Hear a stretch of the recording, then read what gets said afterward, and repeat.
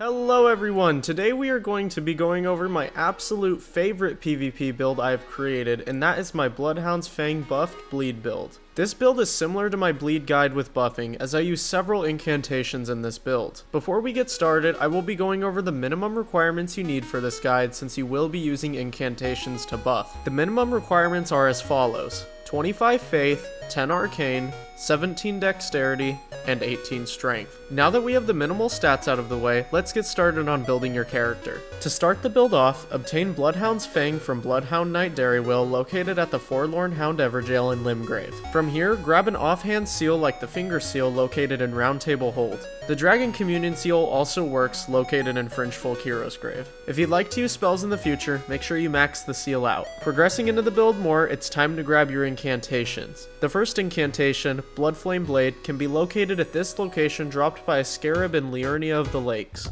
Blood Flame Blade buffs your weapon with 40 bleed over the course of 2 seconds, providing a total of 95 bleed buildup on your Bloodhound's Fang.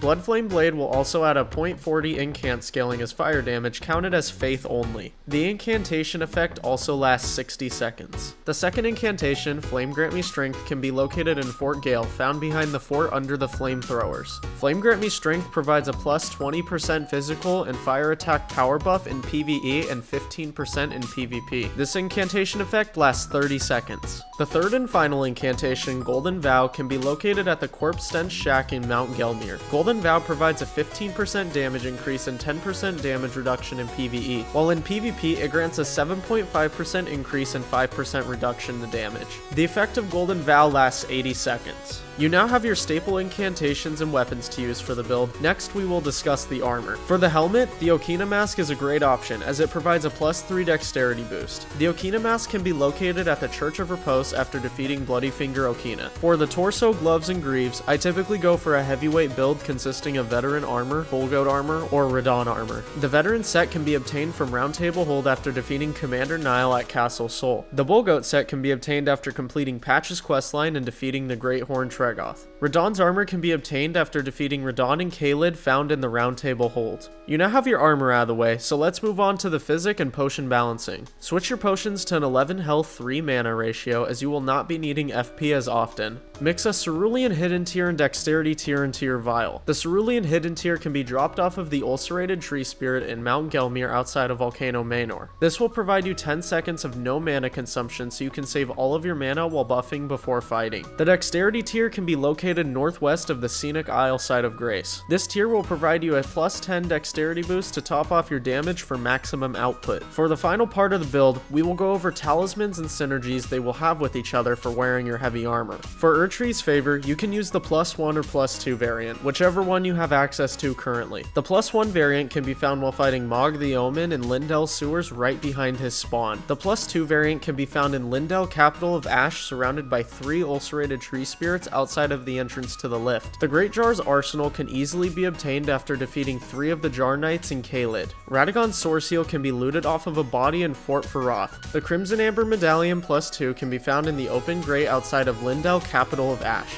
The Old Lord's Talisman can be located south of the Great Bridge in Crumbling Furu Missoula and down the ladder. Alexander's Shard can be obtained after completing his questline in Crumbling Furu Missoula. The reason why I included 5 talismans is due to players wanting to switch synergy for defense and vice versa. The Crimson Amber Medallion plus 2 provides a nice health boost if you don't want to run Radagon's Sword Seal. Now we will go over different synergies that you can use with this build. The optimal loadout is as follows: Great Jar's Arsenal, Radagon's Sword Seal, Crimson Amber Medallion, and Erdtree's Favor. This is the staple I use in my build, as it provides you the following stats: plus 27% increase to max equip load, plus 12% HP increase, plus 9.6% stamina increase, and plus 5 strength, dexterity, vigor, and endurance. This gives you extremely well-rounded power, as you have the HP to sustain attacks while having equip load to hold poise and heavy armor. Radagon's Sword Seal or the Crimson Amber Medallion can be switched out in replacement for the Old Lord's Talisman, as the Old Lord's Talisman will extend buffs buffs by 30%, making use for longer PvP fights. Good work, we have the entire build out of the way. Let's take a look and see what you should expect when doing this build. To start, assort your incantations in the following order: Golden Vow, Blood Flame Blade, and Flame Grant Me Strength. Allowing Flame Grant Me Strength to buff last is essential to high DPS output, as it could mean ending the fight in one shot. Now on to engaging in a fight. Drink your Physic, providing you unlimited mana for 10 seconds and plus 10 dexterity for 3 minutes. Use Golden Vow,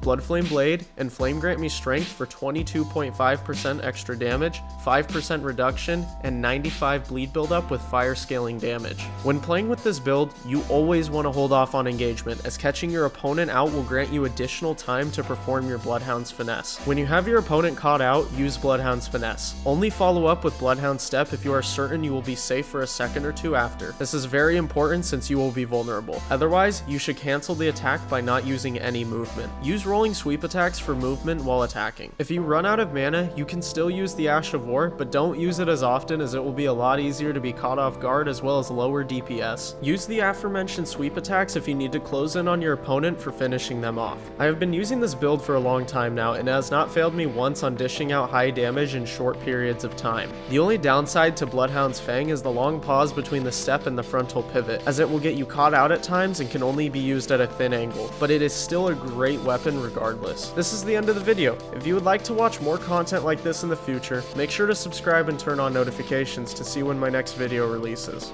I will also be streaming this build on Friday and Saturday at 11 PM PST over at twitch.tv/SeanEasy, so stop in and say hey or challenge me to a duel. Thanks, and have a wonderful day.